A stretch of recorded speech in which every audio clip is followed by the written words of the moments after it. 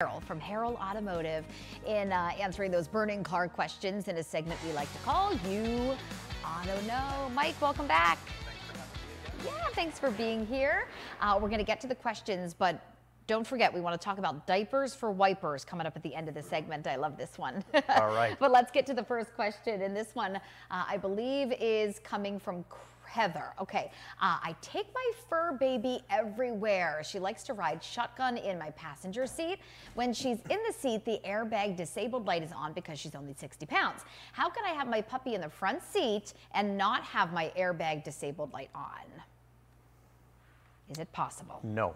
Okay, yeah. I would it's say for safety reasons, right? Exactly. Yeah. We don't want to mimic or fool the airbag system being a safety system. Sure. We want to allow that system to work the way it's designed. And if it says that, if it feels the person in that passenger seat is not heavy enough or not big enough to deploy that airbag, then it could be dangerous if it did deploy. Yeah. So I'm happy when I also take our fur babies just about everywhere. Yeah. And our Poppy, our youngest, loves to be in the front seat. So she rides shotgun with me, so I understand, Heather. And that light will always turn on.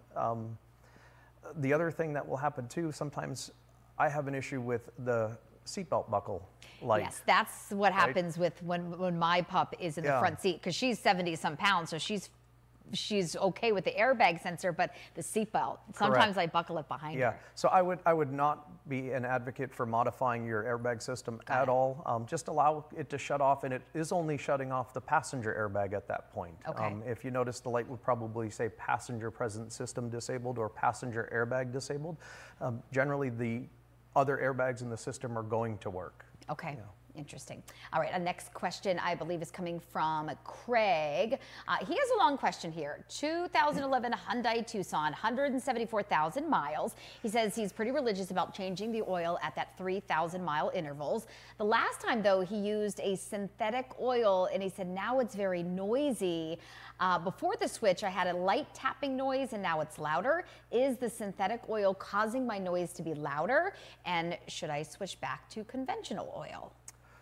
Well, Kara, I did reach out to Craig, and we got some extra information about this. Great. I had a question about what weight oil he used when he did his own oil change, and he did change up the weight of the oil. It's a little thinner than what he's used in the past.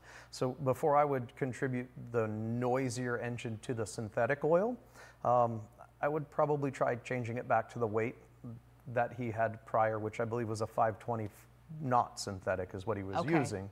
5W20, which is the weight of the oil. Okay. It's just how well that oil will flow at 0 degrees and then also at a higher temperature, say in the summertime. Okay. Right? Because that oil is going to flow a little bit differently, so we have to grade how it's going to flow. Interesting. Both in those temperatures. All right. So probably not the oil being synthetic, but the weight of the change in the weight of oil for him was his issue. Well, Craig got his questions answered from the expert there. And again, you can submit your questions to ask@yououghtaknow.org. These are real questions with real answers coming to you, and we always appreciate Mike and the folks at Harold Automotive. But let's hear about it. Diapers for wipers. This is a really great campaign that's happening right now. I love it, and the response has been overwhelming. We have boxes and bags of diapers everywhere, which is great. I am not complaining about that. Our goal is 25,000 diapers, and that's a lot of packages of diapers. Basically what it is, while you're in for service with us, if you bring us a pack of diapers, we will give you, installed free at no charge, 2 wiper blades for your vehicle. Wow. They're the regular wiper blades that we install for all of our customers, so it's a good quality blade. It's not a cheap blade. We're not giving away something that you're not going to be able to use, the same as if you bought it from us. Yeah, and wiper blades get kind of worn this time of year, right? So this would be a great opportunity for folks. Especially with the inclement weather. Now's a time where we start seeing the streaking, or we can't see well through that front window. Okay. Wipers are something we should be touching. And quickly tell us where all the diapers are going? They're not going just for your personal use. No, not at all. So we've partnered with the Diaper Depot, which is a national network, which is a national organization that networks with local organizations here to distribute those diapers within our community. They're not getting shipped off somewhere else.